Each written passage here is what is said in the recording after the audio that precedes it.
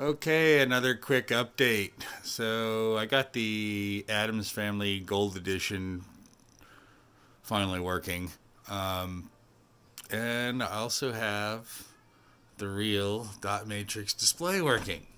So, and those scroll lines that you're seeing, that's just because of the refresh rate with the camera or whatever. It doesn't look that way real. It is absolutely stunning.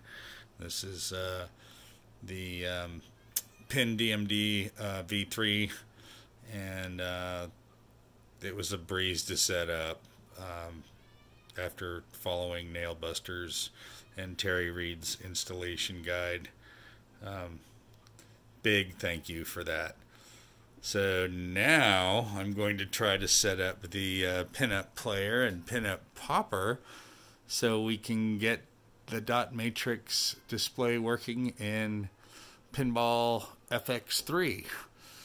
And then I'm going to go back to Future Pinball because I've got some issues with that, but I'll still be able to test the dot matrix. Anyway, more later.